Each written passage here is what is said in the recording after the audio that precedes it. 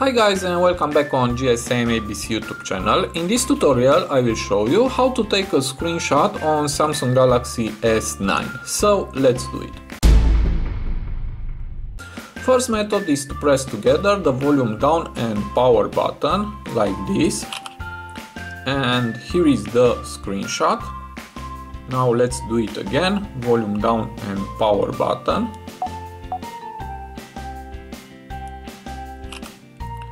And here is the screenshot.